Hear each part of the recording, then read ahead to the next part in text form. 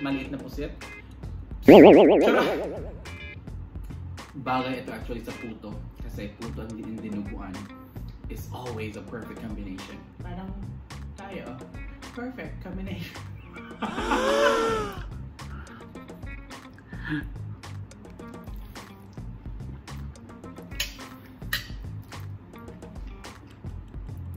Aside from that, she also have this cha nar, and this cha nar is very concentrated. All you have to do is like, this is like DIY cha in a bottle. Mukbang, di ba?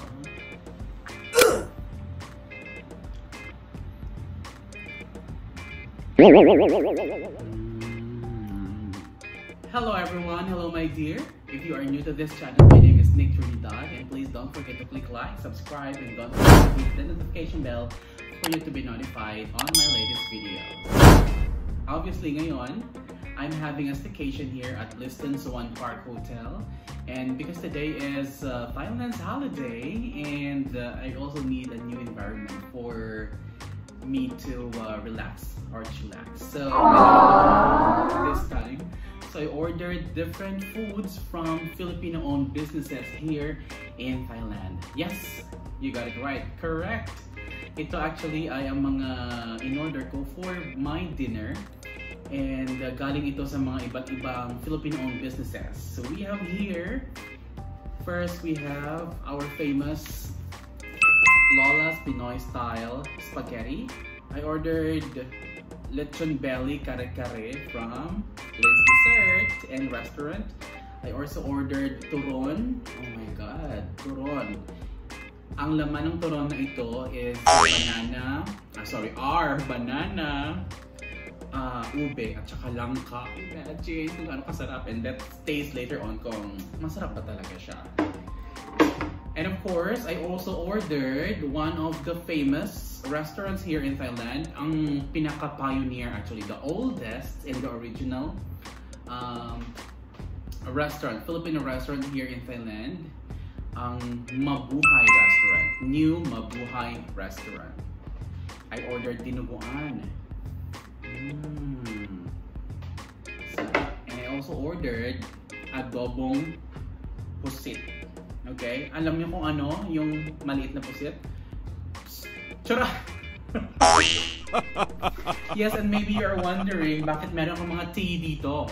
This is actually owned by a friend and my classmate from Ateneo of Life, LSE Bangkok.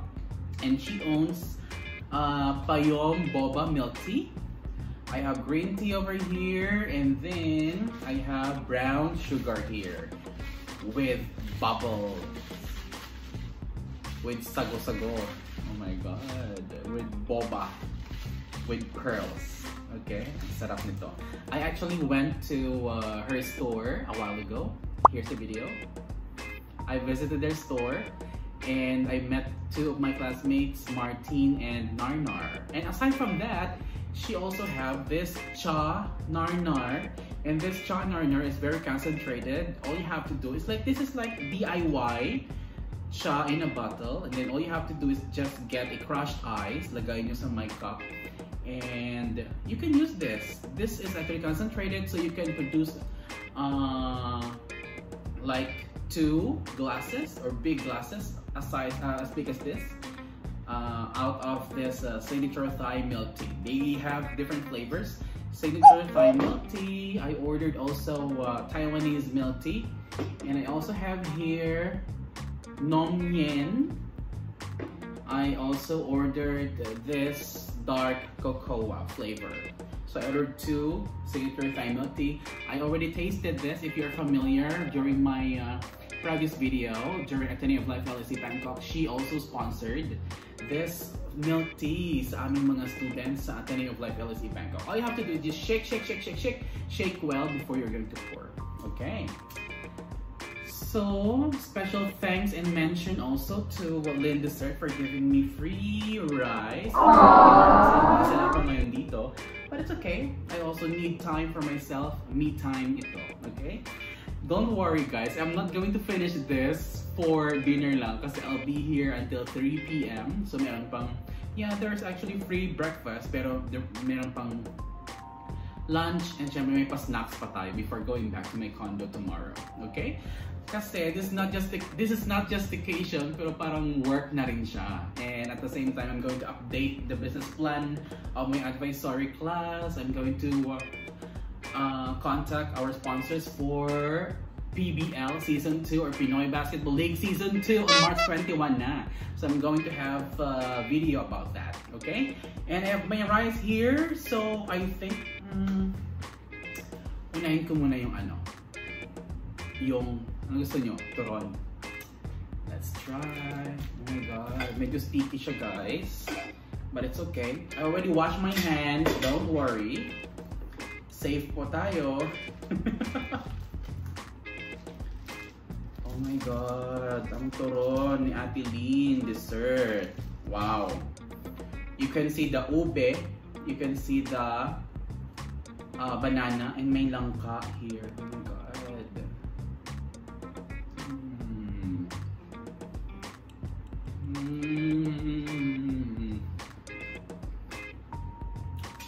Ate Lin, ang turon mo is so sarap. Ang sarap. I can taste the ube, the langka, and then the banana. What I like for turon, dapat soft talaga yung banana. I don't really like ng banana na medyo matigas. Matigas! What I mean is, gusto ko talaga yung medyo luto na ng banana. Don't think too much, okay? Don't think too much. Gusto ko yung soft talaga na banana. And then it is so soft. Tamang-tama lang yung niya, yung tamis niya. At the same time, naglalaro yung flavor ng ube, ng langka, and then ng banana. Okay? So, dineliver na ito kasi for like 20 minutes ago. So, medyo soft na rin yung wrapper niya. Pero you can still feel the crunch, the crispiness ng wrapper niya sa labas. Oh my god! As much as I want to eat everything, but I have to taste pie. Oh my god. Sarap talaga. Wait a minute. Wala ko ng serving spoon. Kasi pag kinakamay daw, mabilis mapanis. Mapanis. I'm back. Ang bilis, diba? One-man show lang po tayo. So ako lang po yung taga-organize ng aking mukbang na ito. Okay, so I'm going to open this brown sugar. Oh my god.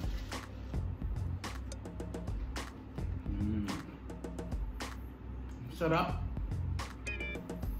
Yung black pearl niya, super duper soft talaga.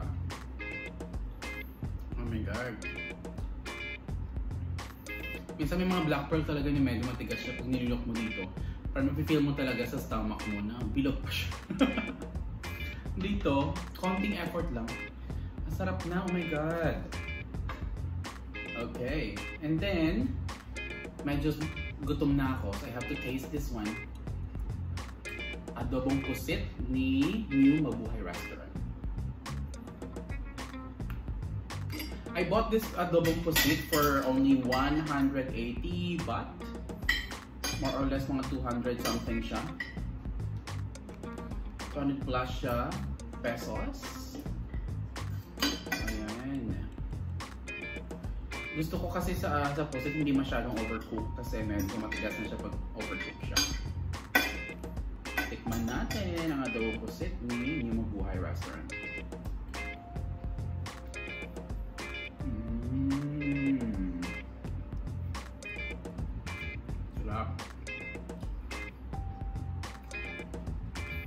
Hindi siya overcook, hindi siya undercook. Tamang-tama lang talaga. You can still feel the crunch.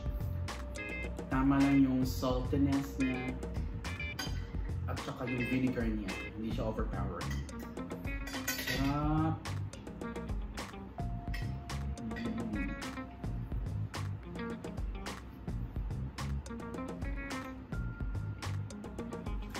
Tikman natin yung dinuguan.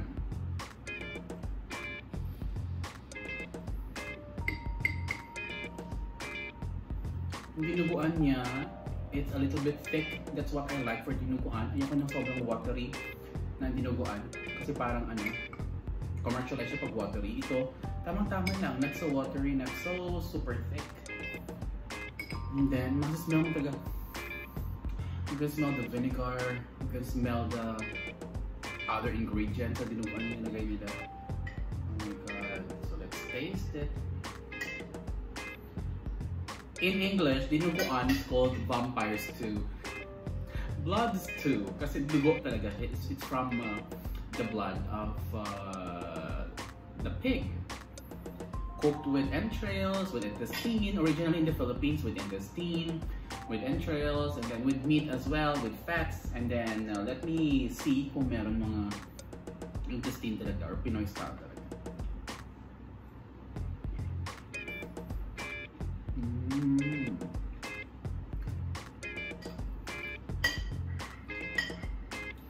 Sarap ng pagkaasim niya. Sarap ng pagkaasim ng dinuguan niya ito. Sarap. I highly recommend it actually ng mga friends ko. Sabi nila, I asked them, ano pang dapat kainin ko sa ano? Sa may Nemo Boy restaurant. Sabi niya, dinuguan, adobong pusit, something like that. Then ako, you know naman, I'm a chef, so I can eat anything. Hindi ako mapili sa food, so ganyan, I ordered. I followed what they say. Kasi nakikinig ako. Ang sarap.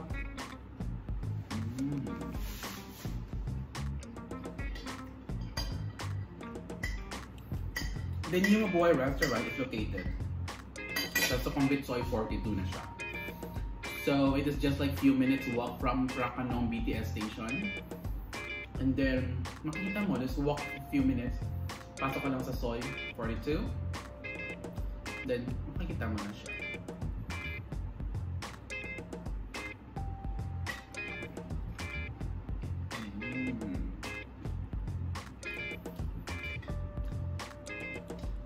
Medyo may pag-anghang konti. O tamang-tama lang. Para makuha yung lansa. But I'm not saying naman lansa siya. Kasi yung dinuguan should have like vinegar, a little bit spicy. Para medyo ma-overpower yung lansa. Kasi nga it has intestine, it has entrails, yung ibang parts pa, organs ng pork or ng pig. Kaya dapat yan talaga. It's so good. Yung saltiness niya tamang-tama lang. Bagay ito actually sa puto. Kasi puto ang dinuguan is always a perfect combination. Parang tayo, perfect combination. Ina. Okay. Sorry guys, wala ko masyadong spoon dito kasi good for 2 lang. So I'm going to use this for, oh my god, lechon belly kare-kare. Imagine that. Lechon belly na, tapos kare-kare pa. Oh my god. Oh my god. Akalain mo yun? Look.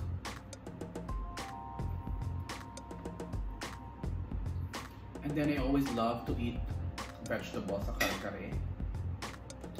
Imagine ha, ang daming cooking methods yung pinagdaanan ng kare-kare na ito. Yung lechon belly. Diba?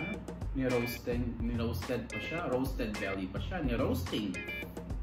Tapos, may boiling pa. Stewing pa, simmering pa. Lahat na lang. Yung mga blanching pa yung mga vegetables. Diba? Ang daming pinagdaanan ng kare-kare na ito. Pues, tikman natin kung may pinagdaanan ng kare-kare na ito. Wait. Parang may nakita akong check ko lang ha, kung meron bang, ano ito, meron bang ginamos or bagoong. So yun na nga, chinek ko, walang shrimp paste siya. Pero nakita ko sa picture kanina, meron shrimp paste. Siguro din mix already sa may kare-kare. So, let me just taste it.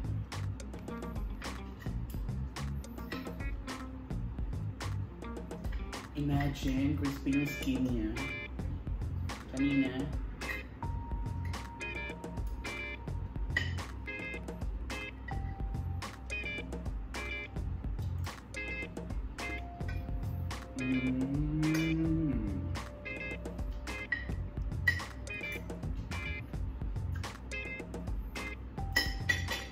Meron na ng bagoong.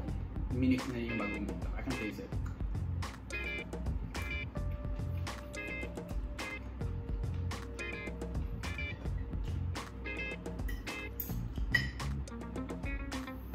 I like kasi yung pagka-blanch ng vegetable.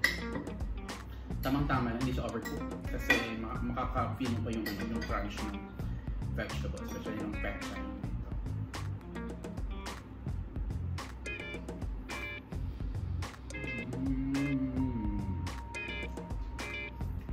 Oh my God. Mafe-feel mo talaga eh yung flavor ng pork belly while eating kare-kare. Di ba ang kare-kare tasty na eh. Ang dami nang naglalarong taste sa kare-kare. Plus sa pork belly pa, oh my God. This is my new favorite. Pork belly kare-kare ni Alin dessert. Wow. Order na guys. Di ba? Wala nang diet-diet ito.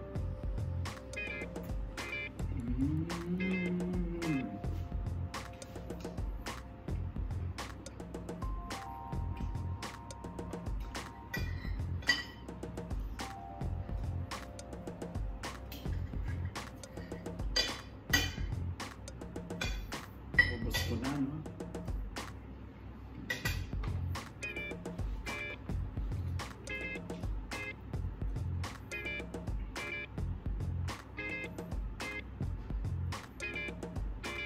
Maganda din sana pag na-highlight yung ano. You know, I think it's better also if you're going to eat this kung mag-time in. Kasi you can still feel the crispiness of lechon belly, yung skin ng lechon belly. Kasi pag mag-deliver na siya, masubmerge siya sa sauce ng kare-kare. So mas masubmerge siya sa water to absorb some water as well. So hindi na siya magiging crispy. Okay? Kaya medyo hindi mo siya masyado makain yung skin.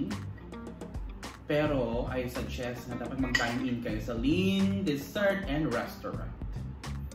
Lagay ko yung address dito.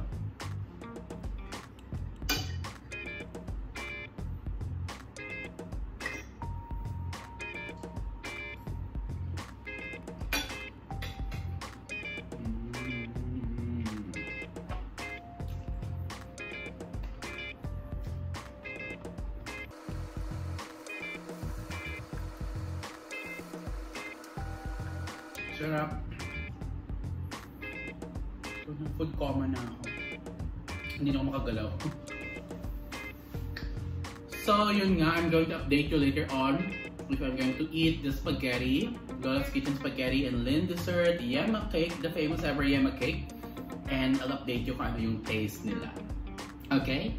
So, there you go, my dear. If you like this video, please don't forget to give me a thumbs up. And don't forget to comment down below kung ano yung mga masuggest nyo na gusto nyo i-vlog ko in the future.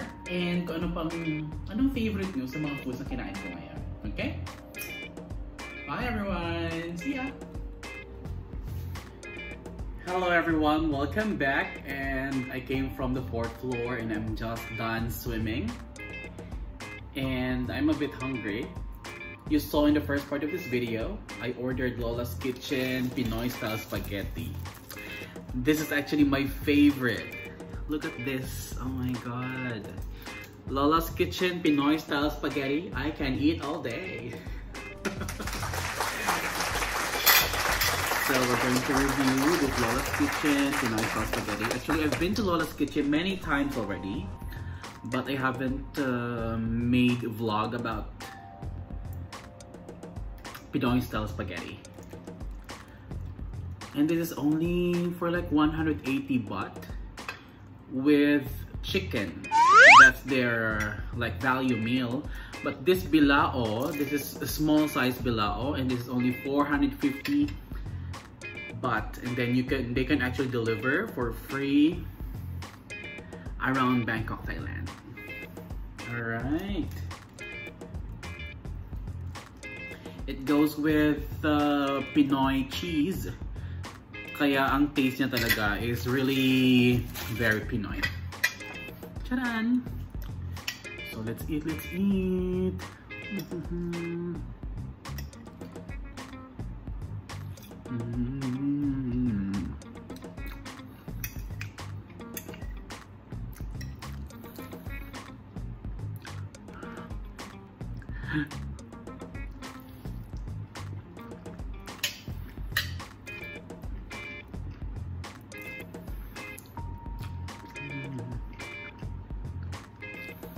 reminds me of my grandmother's spaghetti. And my mom, my nana, is actually very good in cooking as well. She cooks one of the best spaghetti in the world. But unfortunately, I cannot go back home, kaya mabuti na lang Lola's Kitchen is there para maibsan yung ating homesickness, especially sa mga cravings of food. No? For only $4.50, small size na lang ito. How much more pag big sizes for more numbers of friends or mas maraming small size 4 to 5 persons na.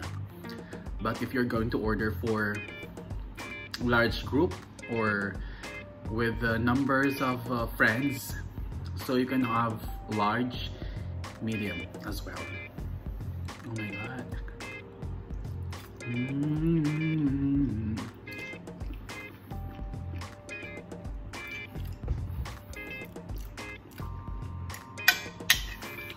The only thing that is different is yung hotdog. Kasi nasanay tayo sa Philippines na pula yung hotdog. Pula. But here in Thailand kasi it is not available in the market. Actually, coloring lang naman yung nagpapapula sa hotdog eh. But they have this sausage, pork sausage. So, it tastes the same. Pero masarap pa rin. The sauce, ang sarap, Pinoy style, because you can taste ketchup, banana ketchup. Yung Pinoy style spaghetti is actually incomplete without banana ketchup.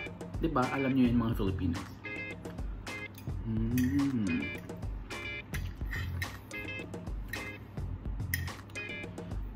Manamis-namis, mangasim-ngasim.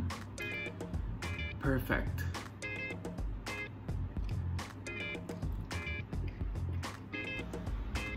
So this one is from Lin's Dessert, and then tikman natin kung masarap ba ito. This is only 100 baht, and then you can call Ate Lin in this. Here, I'll put it here. Wow! Then you can also inquire kung magkano siya. Pwede din naman na ipa-deliver lang through Grab or any application na mag-deliver sa condo or apartment ninyo within Bangkok, Thailand para mas mura siya.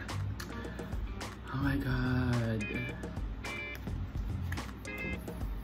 Mukbang, di ba?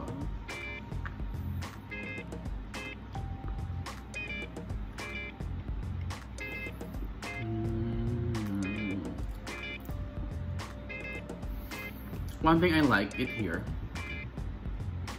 One thing that I like sa yama cake nito, it's not so sweet. At the same time, hindi siya nag-overpower talaga sa chiffon cake or sa sponge cake nito.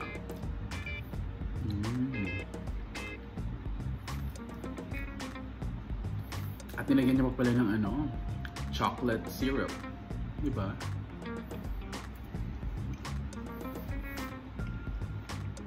So there you go, my dear. Thank you so much for watching my vlog today. And if you like this video, please don't forget to give me a thumbs up. And please comment down below kung ano yung product or anong food ang gusto nyo na kinain ko ngayon. So once again, thank you so much to all Filipino business owners here in Bangkok, Thailand, or in any parts of Thailand. Thank you so much dahil sa inyo naibsan ang aming pangungulila sa Pilipinas through Filipino foods. Not only Filipino food, but masasarap ng mga Filipino foods that we can always remember and reminisce the memories back home kasi hindi tayo makaka-uwi sa pandemic na ito. So, in-upgrade nila ako. And this is Sweet Platinum Room. And this is my view for tonight.